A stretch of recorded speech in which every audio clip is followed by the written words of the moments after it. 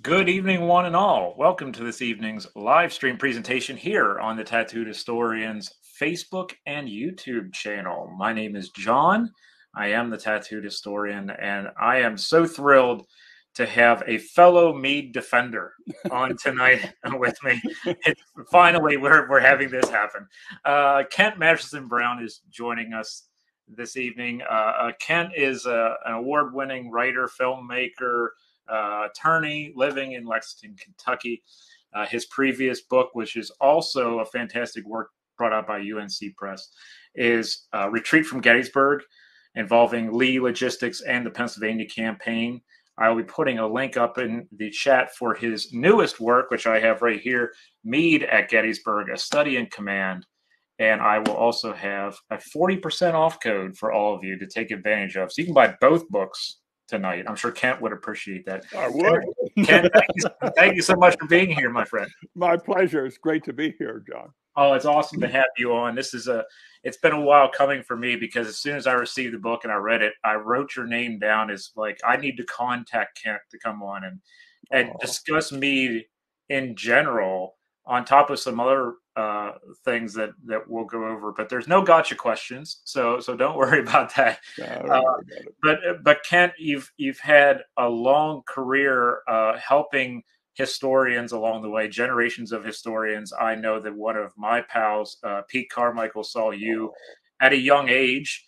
So I'm not trying to date you here, Kent, with that, but it's great to have you on to influence yet another generation of historians. He was 15 years old when he heard me speak in Indiana. Yeah. We got to be buddies. Yeah.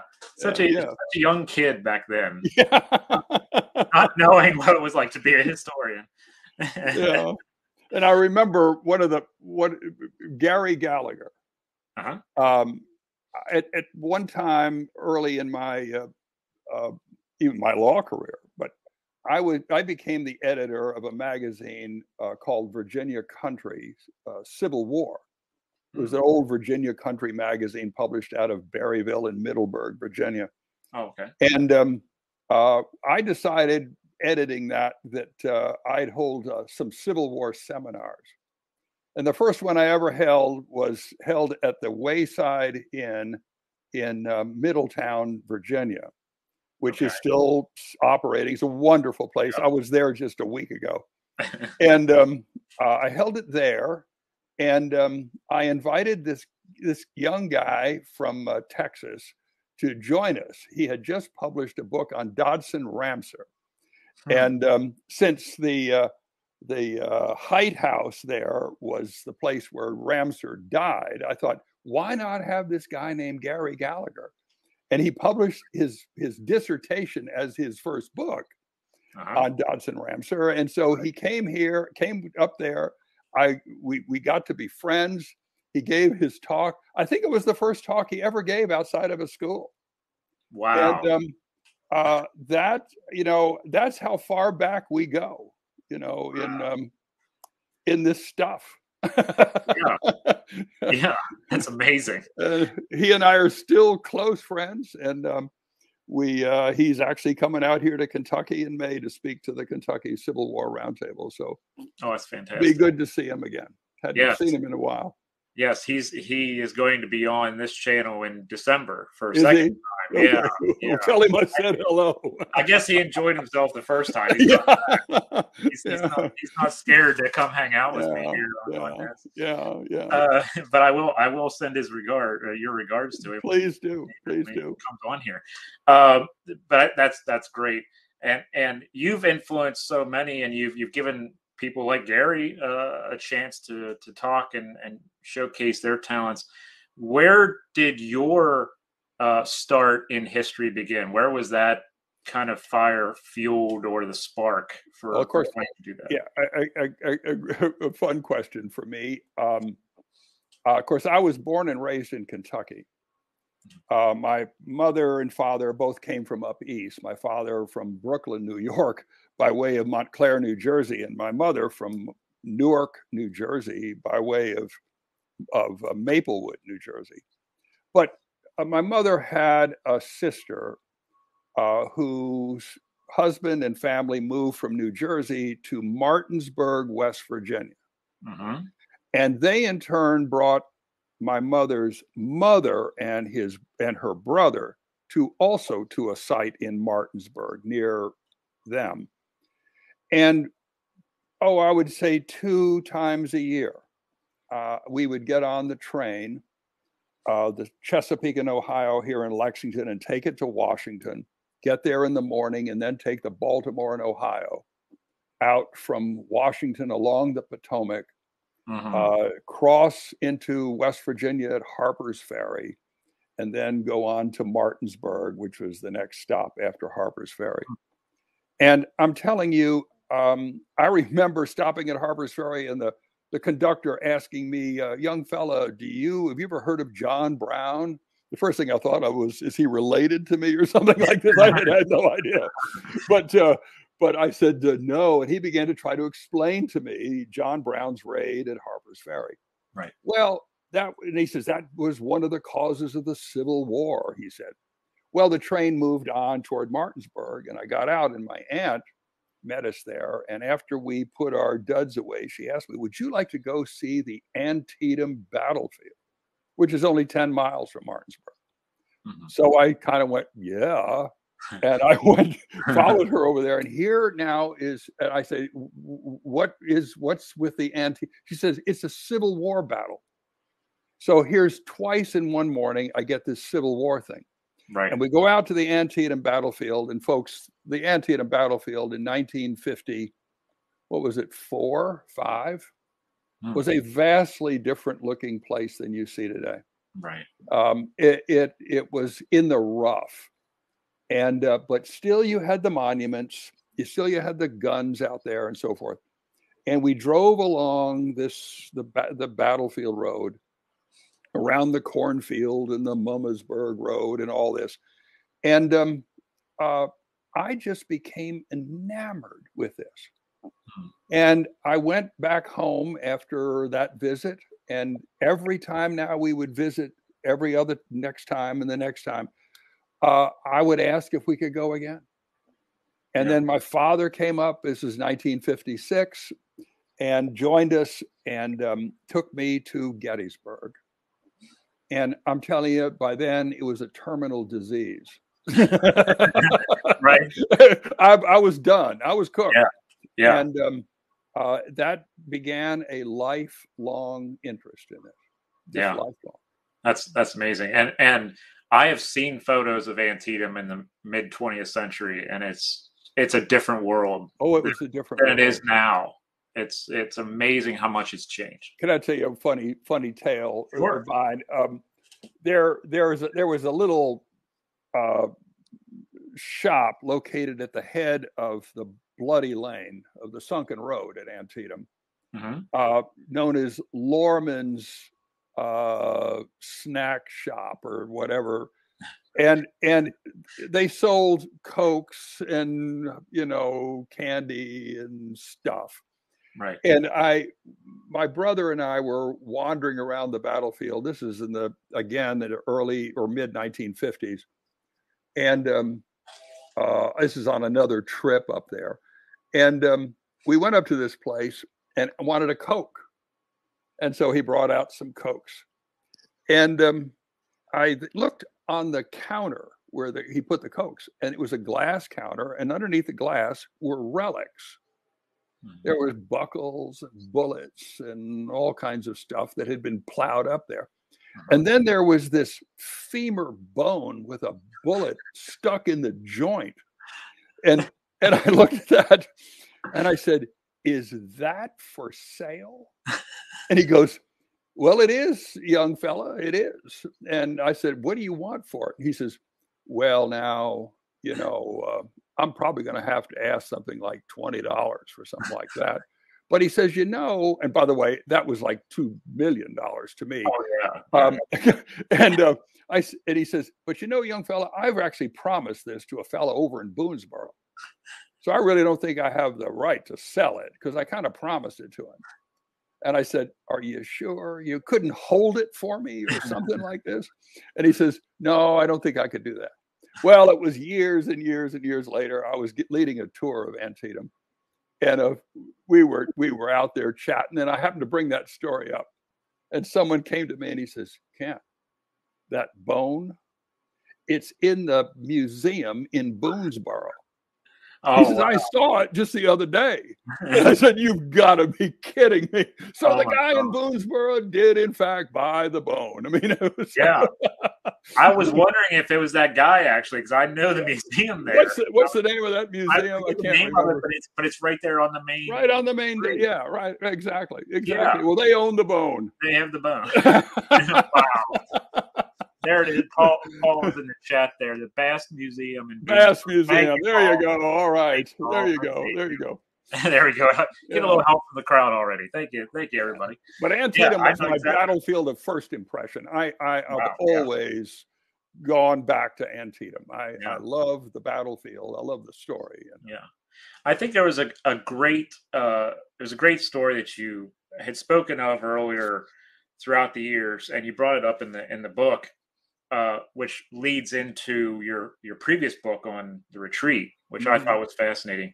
Was that I think it was your father was in the 36th Infantry Division, 36th Division. Yes, he yeah, was. and he fought in Sicily and Italy and such, and he actually brought up the idea of pursuit through mountains and Yes, stuff he when did. you were just a kid. Yeah, we were. My father was he commanded two companies A and B of the 636 Tank Destroyer Battalion that was attached to the 36th Division, and they were in North Africa, then Sicily, and then Salerno, the beachhead at Salerno in southern Italy, and then they pursued the Germans north up Highway 6 to the Casino, Rapido River, where the 36th Division got mauled there, the Garigliano River, and then to the relief of the Allies trapped at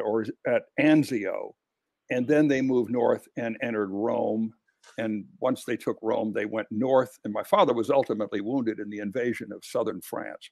But he never talked about himself. He never liked to bring up things about himself at all.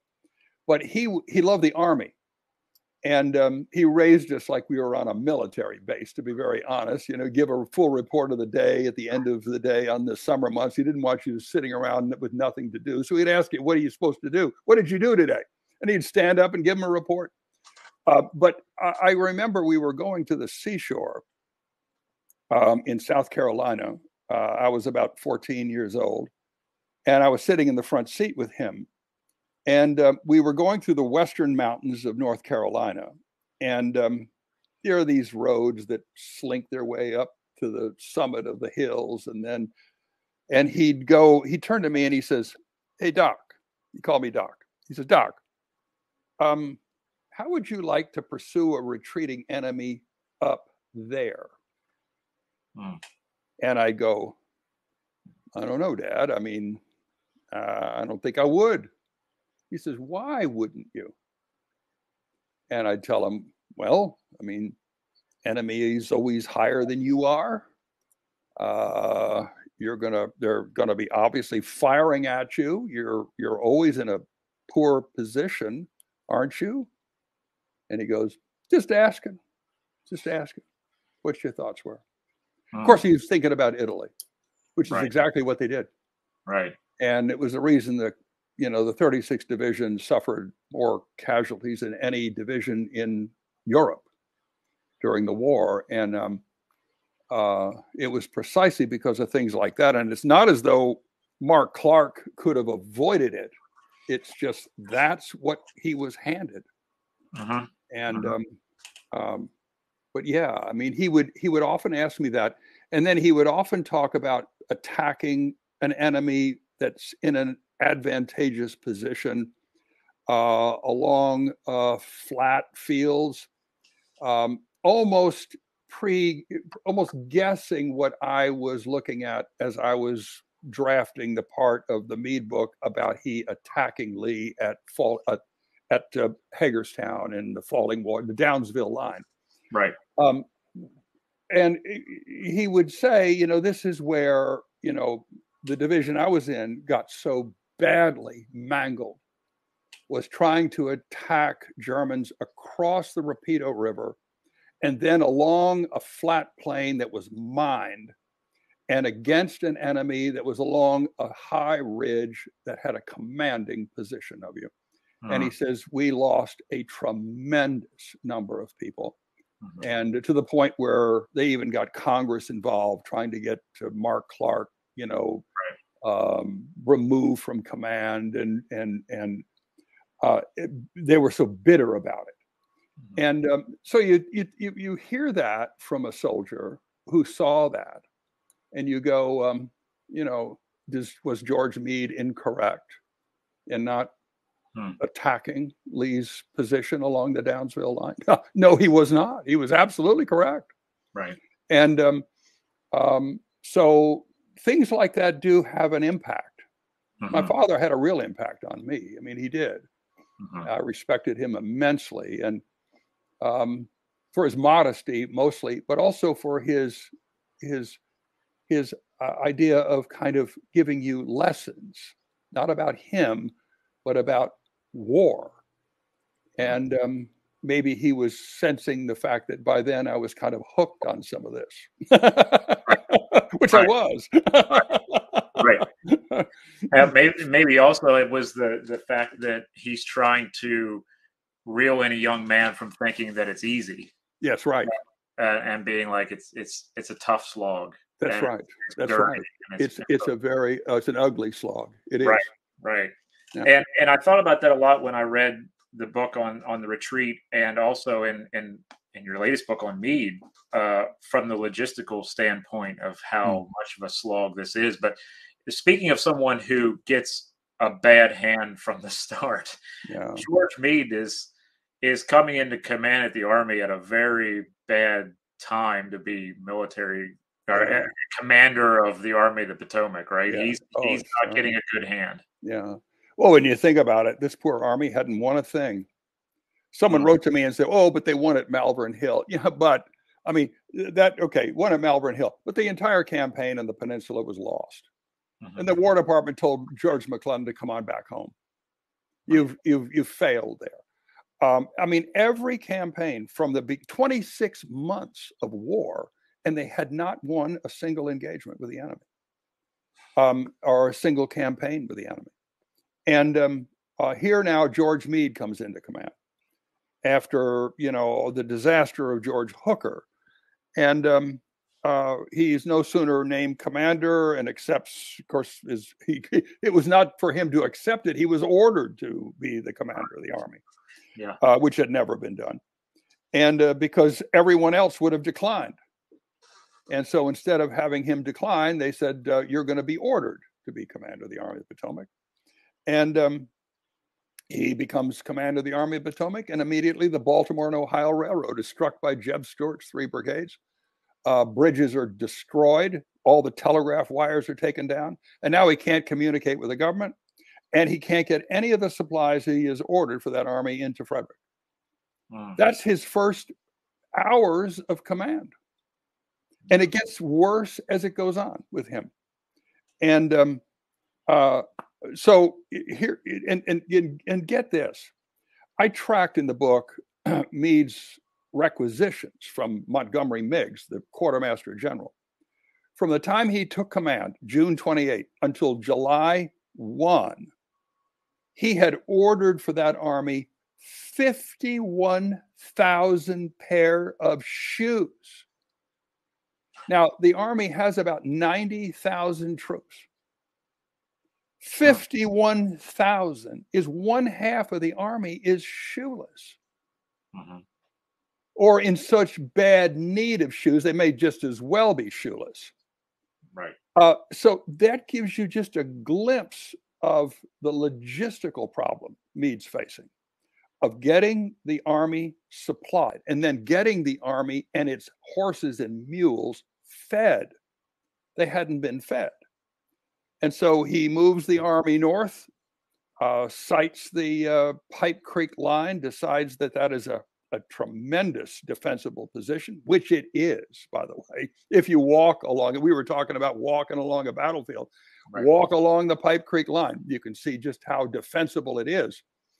And it would extend from Manchester on the right flank all the way to Middleburg on the left, nearly 20 miles of defense line. And the southern bank that he would occupy is anywhere from 100 feet above the surface of the water to 50, 25 feet above the surface of the water. But anywhere you look, it is totally defensible. And then he determines if he's going to force the enemy to fight him here, he wants his supply base 7 miles in his rear at Westminster. And it has a railroad track, one single track, all the way to Baltimore. And he sets Westminster up as its supply base. And he winds up with Herman Haupt in command of the supply base. He winds up getting trains, 5 trains, one behind the other, in convoys going from Baltimore to Westminster and then back, unloading supplies during the course of this campaign. And they unload something like 2,000 tons of supplies a day at Westminster. But they cannot get those supplies to Gettysburg throughout the entire Battle of Gettysburg because of the Confederate forces threatening Culp's and Cemetery Hills. It's the Baltimore Pike from Gettysburg to Westminster that he has to use, and it's under enemy attack. So he can't get anything there. There was someone I've noticed on some conversation on social media about an order or a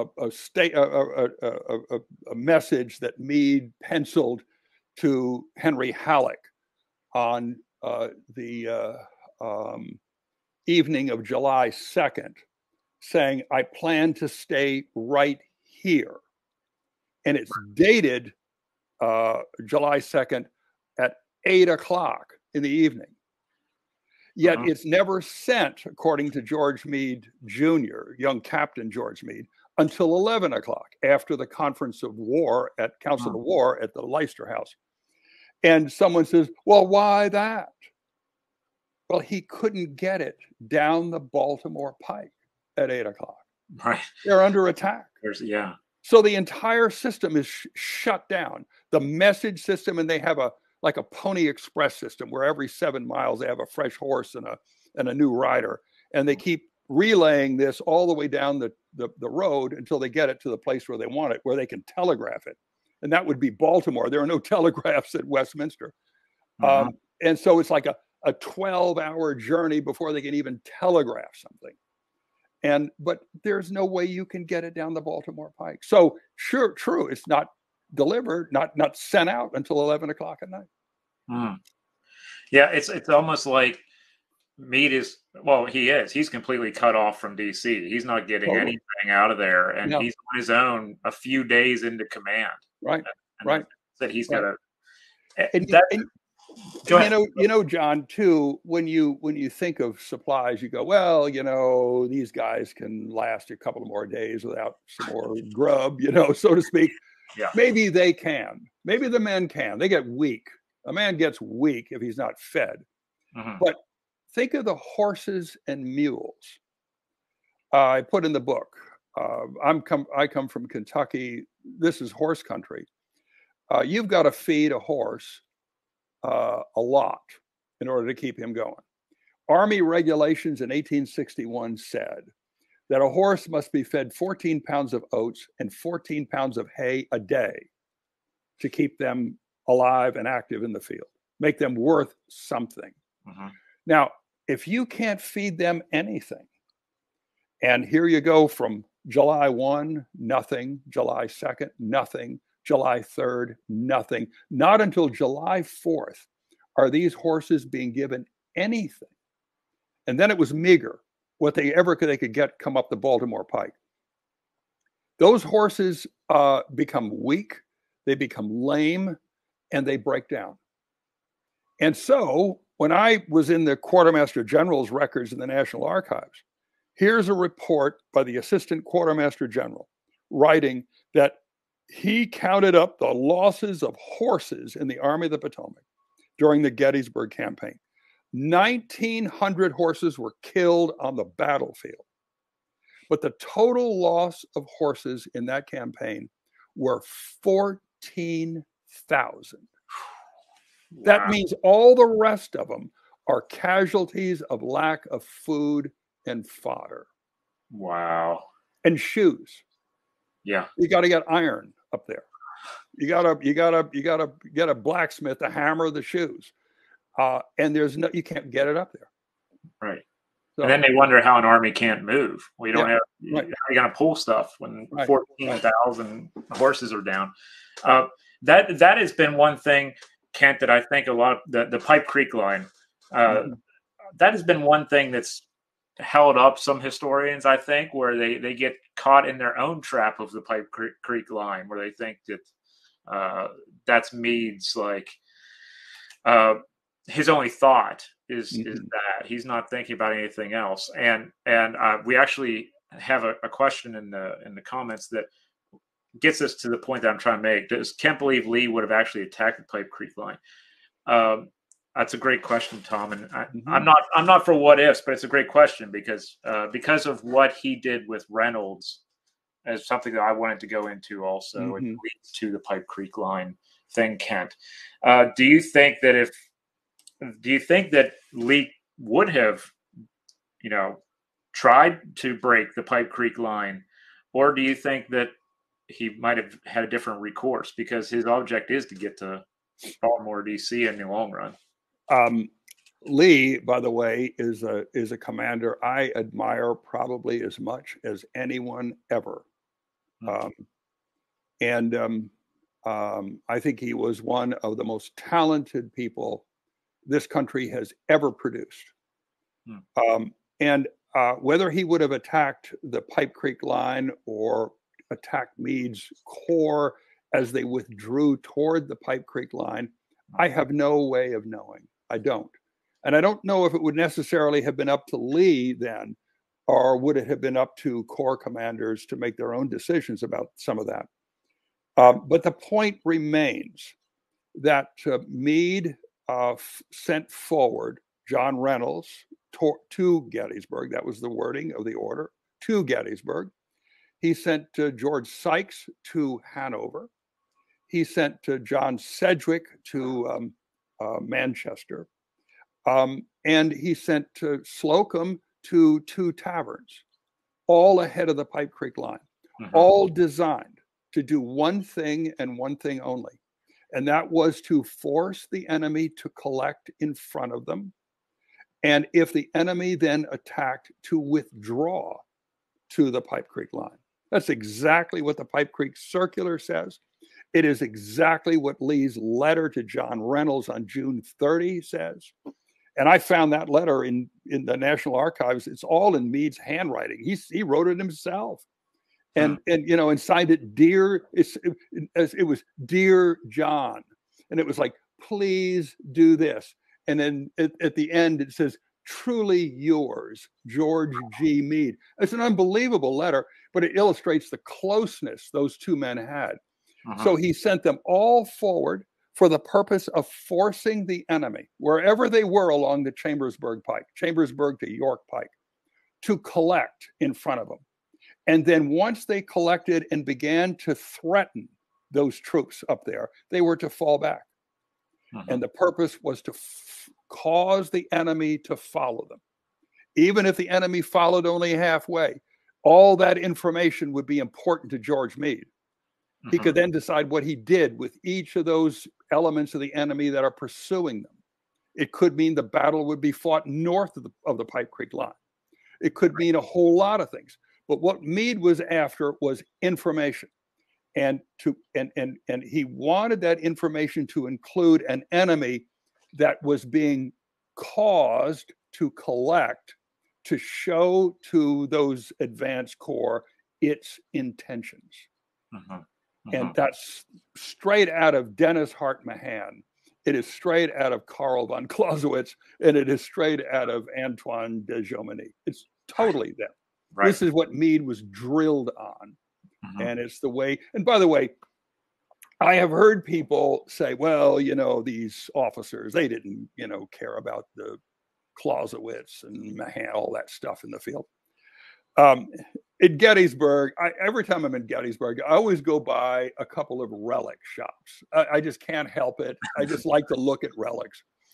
And I went by the Union Drummer Boy over on Chambersburg Street. Yep. And I went in there and I saw a book behind a glass case, and I had him open the case and I looked at the book because the book read on the cover, "The Outpost," mm-hmm. and that caught my eye. Mm-hmm. Clausewitz uses the term outpost, right? And for an advanced corps, this is what we're talking about, our advanced corps. He refers to them as outposts. I opened it up, and here was a copy of Dennis Hart Mahan's text that he wrote in 1847 that had been published by a printer in New Orleans, Louisiana. And guess whose signature was on the frontispiece of that book? Who? James J. Archer, Brigadier General. Oh my gosh. Now, you tell me they don't pay attention to that stuff. Right. It shows you hanging around relic shops can do wonders for you. Yeah. It tells you what you'd love to have, but can't. Archer was the femur with the bullet in it. Now yeah, it was James Archer. Wow. And he's a brigadier general. He's a brigade commander, yet he's got Dennis Hart Mahan. He's a West Pointer. Dennis Hart Mahan's text with it. And he's coming down the Chambersburg Pike. Yes. Yeah. Wow. That's amazing, because that whole idea, as we said offline, as you put in the book, of cutting their communication line. Right. Their communication line is the Chambersburg Road. It's the Chambersburg Pike. And who's coming down it but someone like James Archer, and it just, who's read the book? Carrying the book. Yeah. It was Meade actually instructed Reynolds to get on their road and route of communication. Mm-hmm. And there's only one of those. Yeah. Only one. It's the Chambersburg Pike. That's why it begins out there. Yeah. That makes total sense. What was Reynolds is a very smart tactician. He's a professional. Consummate soldier. He's a consummate soldier. Yet he only takes one division with him. Yeah. Which is a big question. I think it's going to haunt a lot of us for a while, because he can't defend himself afterwards. No. He's killed. No. But it's almost like he thinks, like, I'm not going to meet a lot when I get there. Well, it appears from the sources that Reynolds kind of felt that way. Mm-hmm. He says to the commander of the artillery brigade of the First Corps that he doesn't expect anything to happen much up there. Mm-hmm. Because he was asked point blank, do you expect the enemy to confront us up there? And he said, no, I don't. But now, does that excuse Reynolds not taking everybody with him? Remember, Mahan, as well as Clausewitz and Jomini, will tell you that to move forward to operate as an advanced corps under the theories of all three of those requires you to use everything you have. If you're a corps commander, you use the entire corps, because what you've got to do is you've got to show a commanding presence that forces the enemy then to react. Because if they look at you and you see you got a lot of troops, they're going to try to do something in response to that, because it's a threat. If it's only one division, I don't know. But all those theorists say use everything you have, and because you're going to have to, at the very least, if they collect in front of you and then try to attack, you're going to have to engage in a fighting withdrawal. And that means you got to use everything at your disposal, field artillery, everything, in order to hold them back while you continue a retrograde. So to go up there with only one of three divisions invites a catastrophe. And Mm-hmm. That's what happened. Mm-hmm. And obviously, Reynolds can't carry out the order fully because he's killed. He's killed. Yeah. Right after getting onto the field, He's which killed. changes the whole course of Right. this order. Right. You know, because he's the only one that has it. You found it in an envelope, I think, that was labeled "contents of John Reynolds' pockets." Yeah, it is in the National Archives. It's like, wow, okay. Yeah, exactly. Yeah, I did, and a whole lot of dispatches in there, some of which did not make it into the official records, including a dispatch from the Signal Corps up on Carrick's Knob above Emmitsburg. Mm-hmm. That reported to John Reynolds early that morning of July 1 that they have not spotted any enemy formations in the valley where Fairfield is. Looking toward Fairfield, they spotted nothing. And all through the July 30, Reynolds kept notifying Meade he was fearful of a Confederate movement in that direction. And when the signal station up there reports to him that they've spotted nothing, he then felt free to move. And that little thing is written in pencil on onion skin paper. Oh, yeah. And it never made it in the official records, but all the rest of them did, including Meade's handwritten note to John Reynolds. But the fact that it was handwritten by him, it makes it, incredibly personal. Oh, yeah. Yeah, absolutely. It means a lot to Meade then. He's putting in his hand. Oh, yeah. And saying, this is what I would like you to do. Absolutely. It's not some staff officer. No. It's Meade. It's Meade. Yeah. And he says things, and he signs off, truly yours, George G. Meade. This is on an order telling him what to do. He truly yours, but it shows you how close they were. Right. How much he regarded him. No. And Reynolds was just offered the position Meade would be ordered to take. And, declined. And he declined it. Yeah. Quite smartly, probably, but yeah. His great quote in that was that I didn't want to take up Burnside's and Hooker's leavings. That was the reason he didn't want it. Yeah. And of course, Meade had no choice in the matter. He had to take up their leavings. Yeah. Wow. You're ordered. You're voluntold. Sorry, pal. You're going to do it. You're next on the list. All right. That idea when you talk about that handwritten note to Reynolds that you found in the archive, and the idea that had been around for a while that Meade kind of was not bumbling around, but he was kind of like just this hands-off kind of person. He's not out there leading. He's kind of just figuring out what everyone else wants to do. I found that to be totally in left field, as they would say. Like he seems to be like right there when the action is happening, and we see that on the second day where he is right there on the Wheatfield Road, and he is directing traffic. He is absolutely the tactical commander on the battlefield. Which the Army of the Potomac had never seen before and really would never see again, quite like this. They'd never see Grant in that position. They never saw McClellan or any of the other commanders in that position.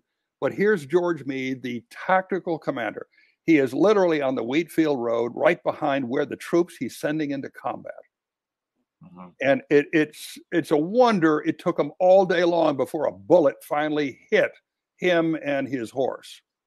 It shattered the pant leg of didn't penetrate his leg, but it then buried itself into the saddle and then the stomach of old Baldy. And but that was at the angle up there where Cushing's battery was on the night of July 2nd. But it's a wonder that's the only place where a bullet actually nearly found its mark with him, because he was so close to the fighting, and he was there at the angle at the end of the day. He was still right behind the troops he was commanding. Thomas has a great question. If Meade is so active, then why does Hancock seem to get so much praise for Gettysburg than Meade? I mentioned this to you, John, before, that after my book, the Meade book, came out, I got a lot of nice letters from people I don't know who wrote about it and so forth. And one came from a fellow in Canada who was a collector, mostly of ephemera. And he sent this to me. And this is a letter written by George Meade to John Batchelder, who, of course, is the compiler of all the records of the Battle of Gettysburg and the first great historian of the Battle of Gettysburg. And it's written in Atlanta, Georgia. He's headquarters of the 3rd Military District in 1868. And here is what Meade says in this letter to John Batchelder. And Batchelder apparently was asking him for what records do you have showing you at various places on the battlefield?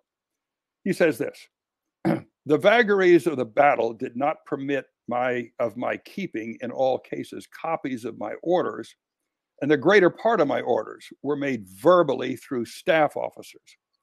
I find the same difficulty in all battles in which I commanded, viz. The impracticability of defining my exact position by a written record. It is this fact which causes, as you say, my name to appear so seldom in the elaborate communications that have been made to you by my subordinates, some of whom I'm well aware of do not desire to mention my name. Nevertheless, if you're of the opinion that the truth of history requires my being ignored in this battle, I do not know any action on my part to remedy this evil. Now, here's a general who, after the war, is being asked about what records do you have showing you did this or that. And he says, my subordinates are seemingly not reporting I was anywhere. And he says, if you think this is the way history ought to be recorded, I have no way to remedy that evil. So here you get Hancock, who of course runs for the presidency. He is a man who's has a meteoric rise in the public eye after the war, and maybe rightfully so. I don't know. I'm not going to be the judge of that. But in the process, George Meade is forgotten. Totally forgotten by his subordinates. That's what he's saying. Like, subordinates don't record anything. And I think it's a very sad commentary, particularly to an officer, a commander of an army that had been totally unsuccessful up until he took command. And he did so much to not only get it in position to win, but to fight the battle itself. And there's not a record of anyone quite like that in the Civil War. And anyway, it's a sad letter, and it shows you the difficulty the man was facing. And I think some of it comes about because of what happened at the end of the campaign at the Downsville line near the Potomac River. And his interaction with Lincoln and things Lincoln said. And of course, by the time the war was over, Lincoln was a martyr. Right. And here's all the things he said about George Meade, and surely you're not going to oppose what Lincoln said. And I was amused, John. One of the most fun reviews I got on my book was from the American Civil War Roundtable of the United Kingdom, and it's in London. Right. And there was an elaborate review of it. They really liked the book and all this stuff. And then they said, but in the end, we've got to admit, Lincoln takes kind of a knock.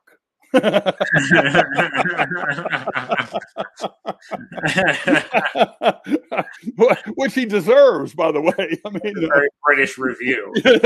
He takes kind of a knock. He's kind of a knock. Yeah. The one thing that I don't know if Coddington touched on this or not, and we were discussing Coddington before we went live, and about how it's Coddington will be studied for years. Oh, yeah. I mean, he's a great writer. It's a great book. Yeah, great book, and it's one of those that you have to have it in your library uh, uh, and admire it for when it was written and such. But Precisely. Coddington, I think, at points, and some other authors uh, tend to make, especially when we talk about July 2nd, they tend to make Meade seem like he is constantly relying on his office, on his subordinates, to be like, let's do this, let's do that, because of the Council of War. Or, as Clausewitz would have called it, I think it was Clausewitz, or was it Mahan, called it a consultation. That was Jomini. Jomini. Which, and Meade said that, which means Meade was reading Jomini as well. Right. Meade called it a consultation. I couldn't remember if it was Clausewitz or not. Yeah. But he's literally doing something that was taught to him. Right. And also something that George Washington did in the Revolution. Right. And then to say that, well, that just shows that he's a weak leader, I think is what you're being taught anyway, because it's part of the team leadership, correct? Yeah. Where it's like you're going to consult everyone. Plus, you got to know what's going on the line, right? Right. Precisely. No, I tell you what. Anyone who would say that the Council of War indicates that Meade didn't have a grip, just simply doesn't understand the facts. During the second day's fighting, brigades out of multiple corps, 6th Corps, 5th Corps, of course, the entire 5th Corps was sent to the left. Elements of the 6th Corps were sent to the left. Elements of the 11th Corps were sent to the left. Elements of the 1st Corps were sent to the center. There were brigades from corps all over the battlefield by the end of that day. Now, don't you think it was justified for the commander of the army to get all his corps together, so that the corps commanders together, so they could discuss where the hell all their units are?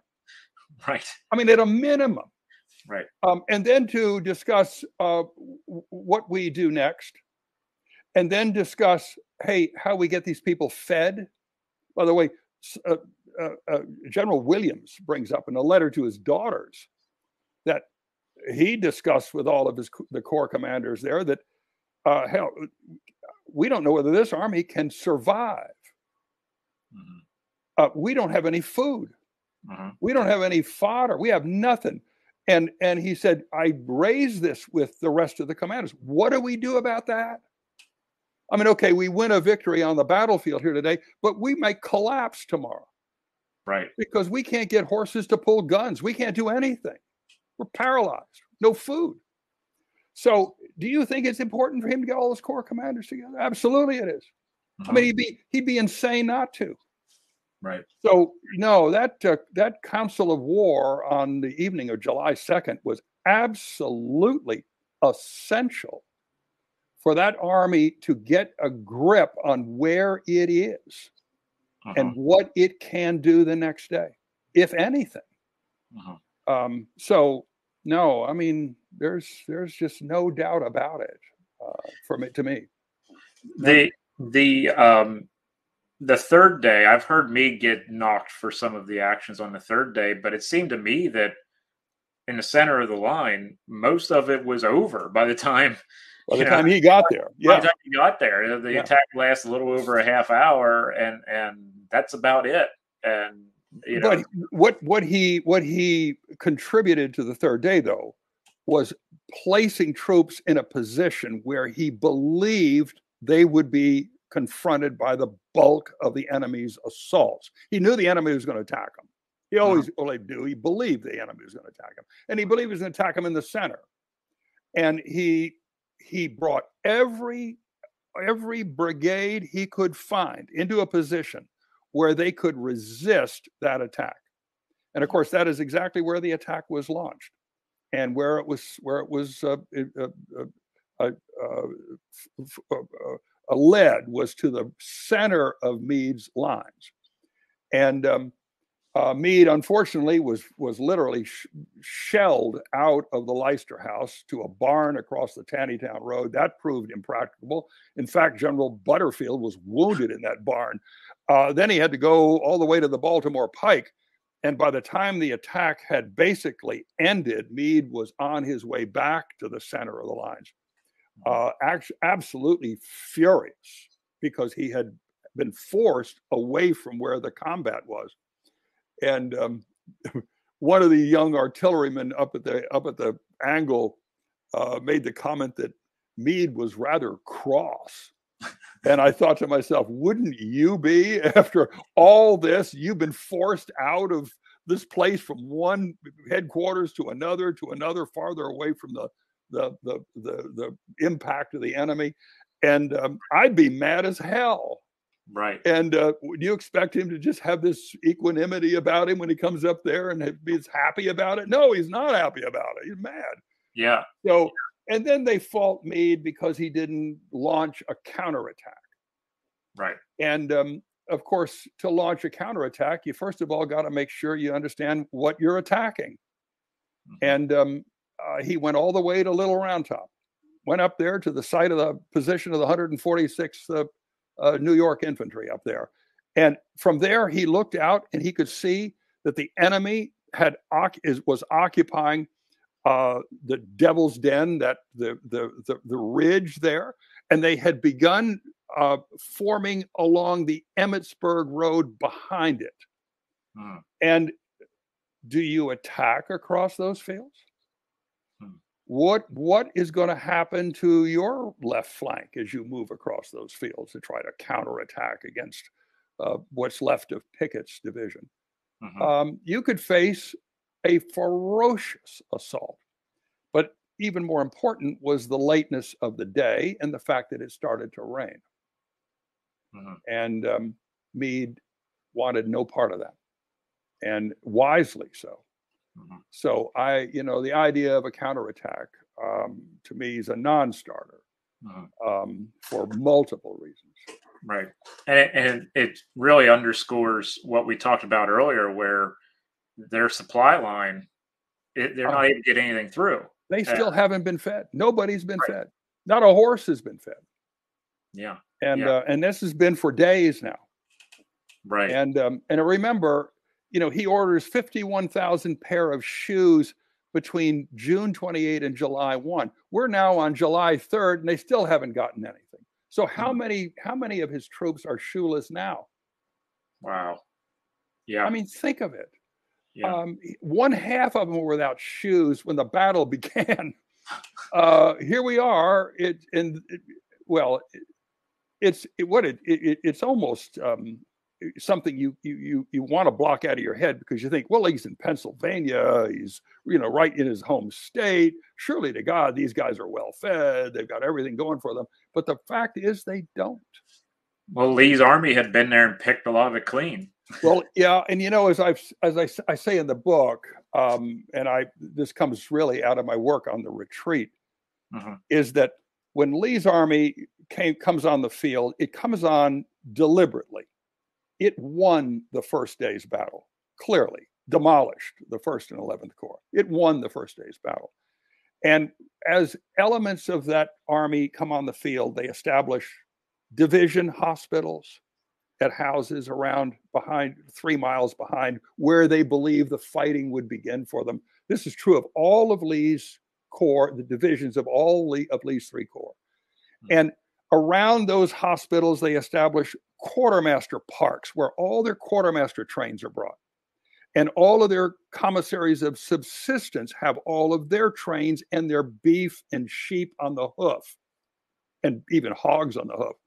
So all that is brought to those hospitals 3 miles behind the battle lines in every corps in Lee's army. So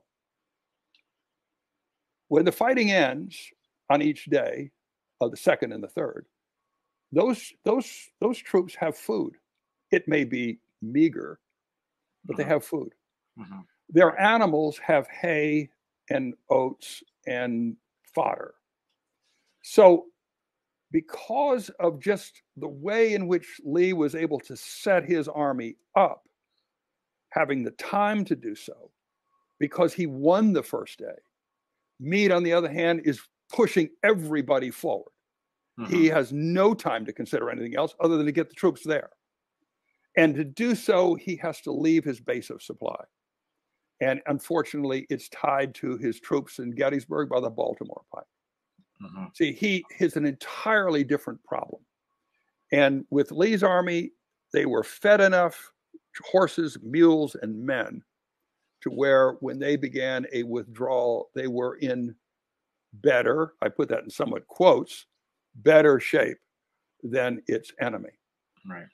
It's almost like the Army of the Potomac had home field advantage just in the field only. It wasn't supplies. It wasn't nothing.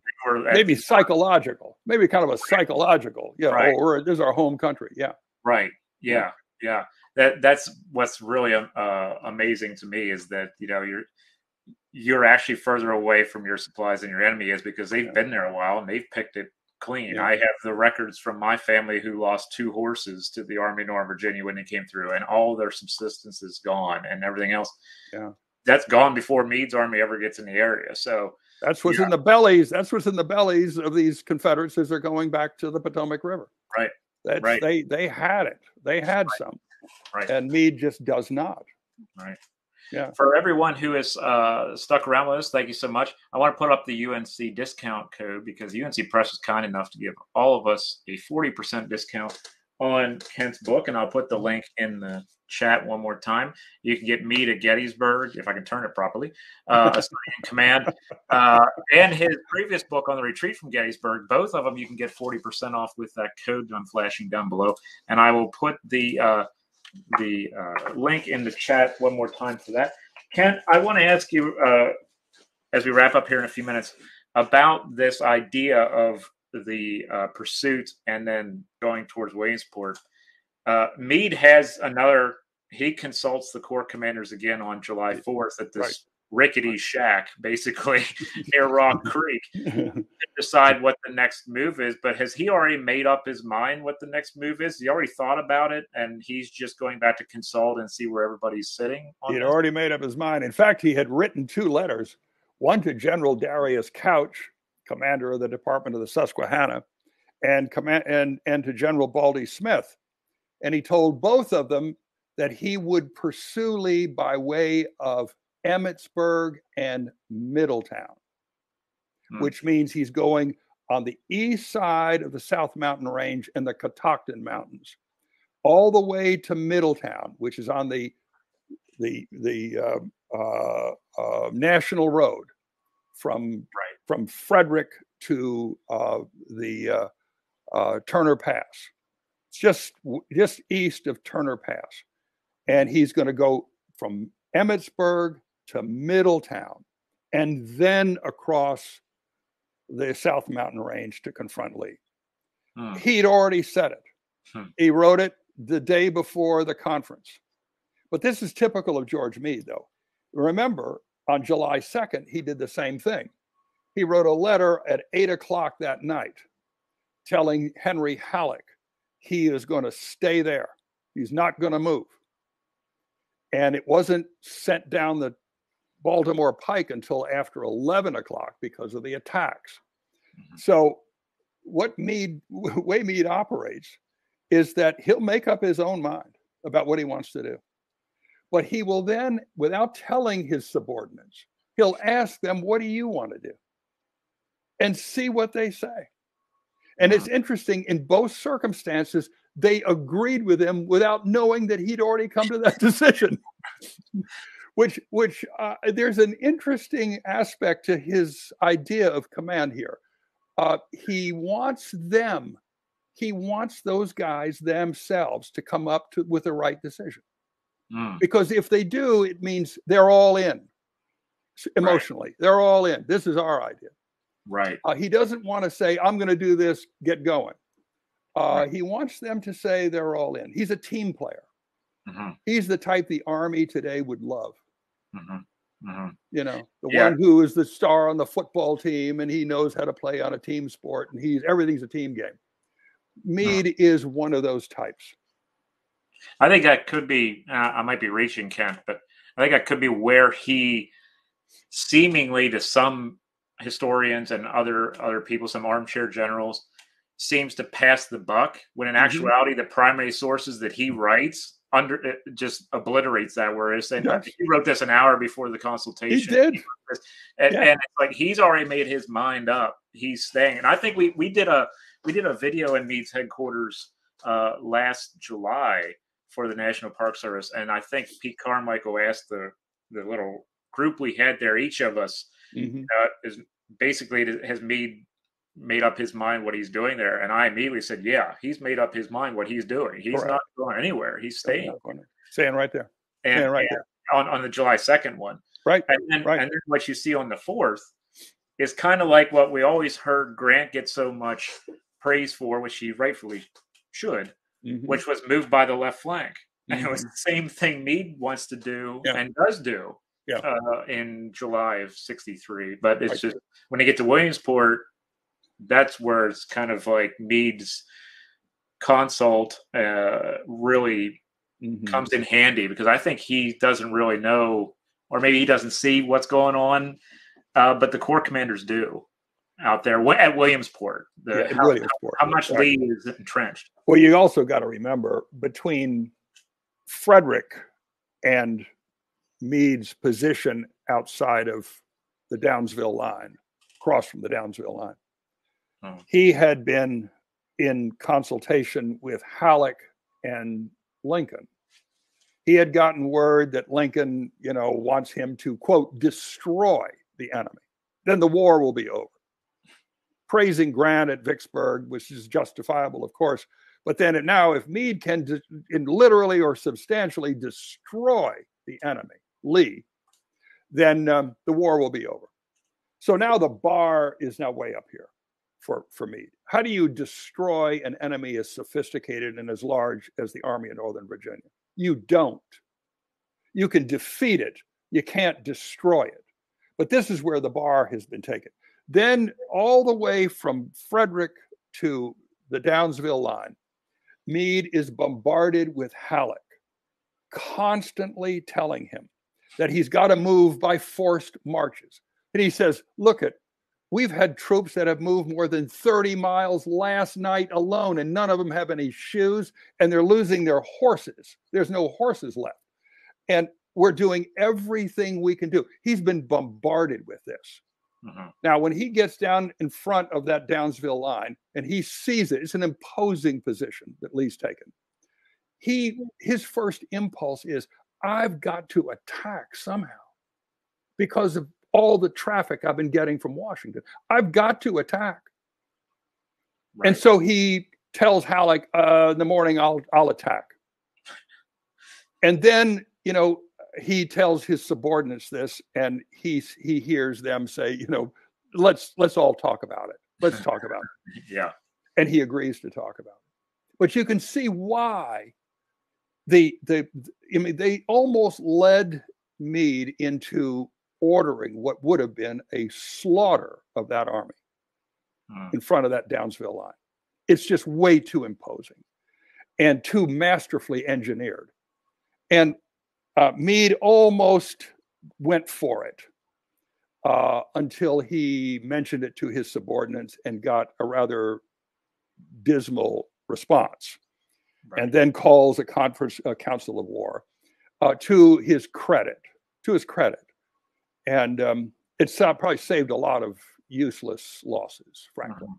And it would have been disastrous for morale. Disastrous. And then think, the entire Gettysburg campaign would have been turned on its head. Right. This was not a victory for you. Right. And so, what do you want? Yeah. What do you want? Yeah.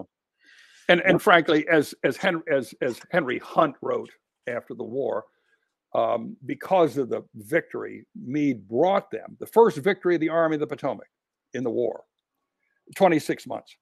Because of the victory he brought them, Lincoln got this unrealistic idea of what could now happen.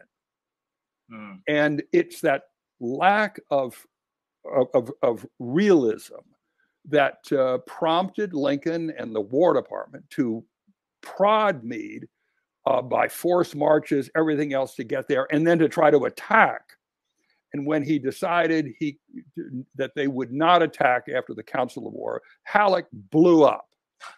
And Meade and Lincoln claimed that a golden opportunity had been lost, had been frizzled away, and all this, when in fact he probably saved a useless slaughter out there, to be honest.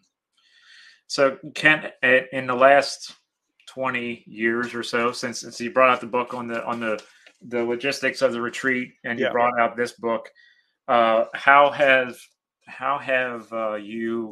your thoughts on Meade changed, if at all, from these two books? Have they been reinforced? Have you done a 180 on Meade? Have you been surprised? All I knew about Meade was what I read about Meade before I wrote these, and that was not altogether negative. It's just that you ran into a lot of negative stuff, particularly toward the end of this campaign, and it's really what prompted me writing the retreat book to do a book on George Meade. The press asked me, "What do you want to do next?" And I said, "Well, I'm going to do George Meade." And the reason I wanted to do George Meade was that I kind of admired him writing the retreat book. I thought, wait a minute, this is not the guy that, is being portrayed so much. And so obviously my impression of George Meade has risen immensely. I am a great admirer of him as a result of this, not because I felt that before. I had made no mind up other than having seen what he did during the retreat from Gettysburg, what he did then to confront Lee. I thought, someone needs to do a work on him. And what I said this to someone else earlier today, that the book is filled with original sources, of course, but I would say 75 to 80% of it is from the official records. And these are not the after action reports. I consulted none of them. What I did consult are all the dispatches of Meade's and his subordinates to him, Meade to the president, Meade to Halleck, Meade to all his subordinates. Those are the matters that are important. I was a trial lawyer for 47 years. And the document you've got in your hand that was written contemporaneously with the event is the one you want. That's the one you could tell a jury you rely on the most in a court. And so to go into the dispatches that are the orders he's issuing at the time of the event or receiving at the time of the event are the key. And no one had ever bothered to do that. No one had ever read them, it seems, or ever cited them much. And you get a fellow like Alan Gelzo, who is a good friend. I like Alan a lot, but he puts in his book that John Reynolds went to Gettysburg on his own in order to keep the battle from being fought in Maryland, rather have it in Pennsylvania. Well, now where does he find that in the official records? I have no idea. But it was kind of the stuff that you're running into. And if he'd only looked, he'd see that it was George Meade on July 30th who ordered Reynolds to Gettysburg. Right. And then he ordered each of the other corps commanders to to Manchester, to Two Taverns, and on and on, Hanover. He ordered them.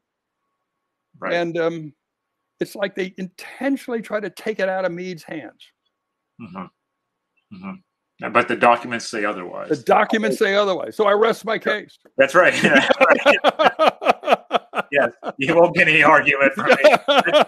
That's Kent's closing argument right there. That's my closing argument. That's right. The documents speak for themselves. The documents speak always for go themselves. to dispatches.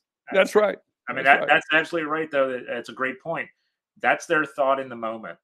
That's right. It's not after 5 days, I'm going to write a report and I'm going to leave a couple things out, or I'm going to It's the rule of best evidence. What's the best evidence? It's what's written at the very time of the event. Right. Yeah. And this is even more important. These are not only written at the time of the event, they were the ones directing the traffic. Right. Yeah. Those orders. Yeah. So that little piece of onion skin that you find in the archives could change an outcome. Yeah, absolutely. Absolutely. Yeah. Absolutely. And that's the beauty of history in general. You could find that one document in an envelope that hasn't been uncovered ever or in 50 years, and it's just like, here you go. This is that's why I really enjoyed this book, was the fact that I heard so many people say, we've written everything on Gettysburg. We've written everything on it. There's nothing more you can do. And it's like, well, wait a minute. You can find a file folder that hasn't been uncovered, right? That has, like you say, dispatches in it or something else, and it changes your entire thought process on a particular person or a moment. Yeah, and that's I'll tell you, finding that envelope with that letter from George Meade to Reynolds, and finding that in that envelope that dispatch from the signal station. Among many others in there, just was a mind blower for me. I mean, I saw, and it was in the 11th Corps papers, which is kind of interesting. You go, why the 11th Corps papers? Yeah. Well, Howard became the senior commander on the battlefield. And so what do they do when they take this out of Reynolds' pockets? They give it to the senior commander because he needs to know what Reynolds knew. Yep. So it wound up in the 11th Corps papers, and but it has on the front of that envelope contents taken from the pockets of Major General John F. Reynolds, July 1, 1863. That just kind of yeah. You just have to step away from the table, and take a breather. Exactly. Yeah. Well, everyone in the chat, I put the discount code into the chat. And I put a link to Meade at Gettysburg, a Study in Command, in the chat as well. It'll direct you also to Kent's author page on UNC Press, so you can pick up his other book, On the Retreat from Gettysburg, if you so desire. But you'll get 40% off of both of those books when you add it to your cart with that discount code. And Kent, I want to thank you so much for your time this evening and for pushing us to understand the man behind the Army of the Potomac, starting the latter part of June 1863 and through the entire war after that. It's nice to see him get some praise and some justice after so long, and I really appreciate your time. And as I said off the air before we went live, we got to do something about John Buford now. That's another story altogether. Yeah. I said we were discussing that offline, everybody, and I thought you would appreciate this. We were discussing him being on the Chambersburg Pike because we talked about sending Reynolds to the Chambersburg Pike, and there's John Buford. And I said the title of the book should be "What the hell is Buford doing here?" as the next one, because he's just there. So yeah, Ken will come up with a more professional. That's my title, but Ken will but thank you again, Ken, for your expertise and for being on here. It's been an absolute joy to have you on. Well, it's been a joy for me to be with you, John. It's just terrific. You're great. Great. Let's do it some more. Let's do another one. Let's do another one. Thank you, everyone, for watching. I appreciate you hanging out with us in chat, and we hope that you go to UNC Press, buy the book, use that discount code because it's cheaper than Amazon. And get that discount code in there. I hope you have a wonderful evening. Please stay safe, stay healthy, and we will chat with you very soon. Take care, everybody. Bye, folks.